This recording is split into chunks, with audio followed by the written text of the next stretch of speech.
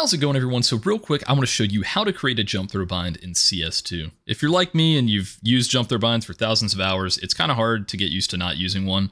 So let's get right into it. So in your Steam library, you want to right click on CSGO, go to properties, and then installed files. And in the top right, you want to click this browse button. That's going to open up your CSGO program files. And inside of those, there's this new folder called game. And that is actually your CS2 program file. So you want to go into the CSGO folder under game. And then in that, there's a CFG folder. So you double click that, and here we are. We have all these random configuration files. We don't really care about these, but we're going to copy one of them just to get the file type. We don't care about what's inside it. I'll just grab this competitive 2v2. I think that's probably Wingman. We'll go ahead and paste that. And now we have this competitive game mode competitive 2v2 copy. So let's rename that to jump throw. As simple as that. So we're going to open that up. And inside it, you're going to see a bunch of gibberish that you don't care about. Control A, backspace, and here is what we're going to put in.